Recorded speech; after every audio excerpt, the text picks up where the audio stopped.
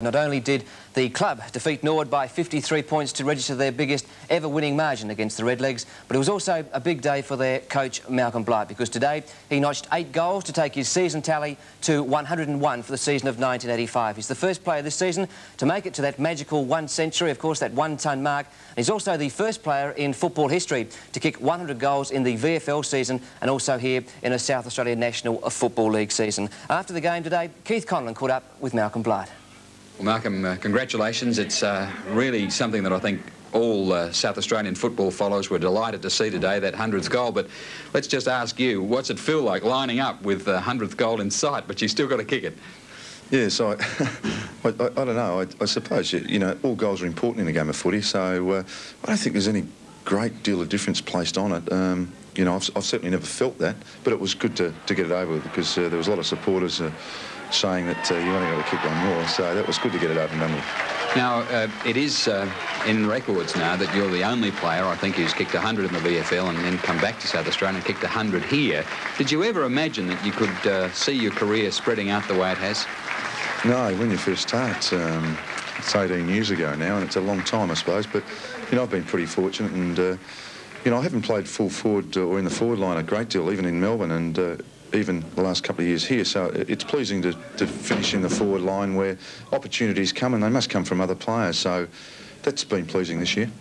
It's especially pleasing, obviously, as the coach, to see the players giving you the opportunity, but let's talk about what a full forward needs, or a player playing right up in the forward line needs to kick 100 goals. What are the basic elements that a young player should look for? Well, I think that one of the most important things that you've probably learned over the journey is to be always running to the front. You know, there's a lot, you know, you get a lot of kicks that miss-kick under pressure, and I think from a quick kick out the centre, I think if you're always working to the front spot, you're always going to be a chance. Coming from behind, you're always fraught with a bit of danger, so I think just to try and keep working to the front spot, it takes away a bit of the high mark, but those come along during the day anyhow when the whole thing's set up, so just keep working to the front. Let's talk about some of the players that have helped you to those hundreds, both here and in the state. What are some of the best players in terms of delivering the ball to you that you've seen over your career?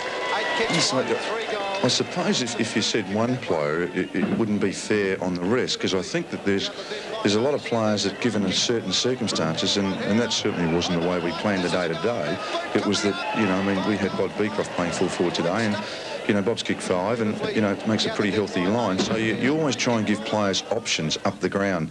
At least if you're moving and doing something, you're always an option. And as I said, just keep moving. I know that you're loath to name particular players, but there must have been some who just delivered it exactly where you needed it most of the time. It's very hard, I don't know. You know, people say you got a few lace out today. But, yeah, that's true. You know, the Cracker boys, Phil in particular, was very, very good in Melbourne, and Wayne Schimmelbusch was another guy that wouldn't so much look for you, but would kick to a spot. And you get to know players as they go through, and, you know, it would be unfair of me to say anyone at Woodville, really. Ralph Sewer's very, very good at giving the ball off to another player, whether it be myself or somebody else. So I think it's one of those team things, and I'd hate to see, you know, someone reliant on someone kicking 100 goals.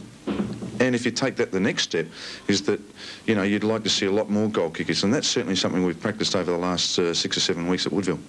Of course, opponents have got a lot to do with forwards kicking goals. What about some of the hardest opponents you've had to meet over the seasons? I know it's a cliche, Keith, but I've never found an easy one yet.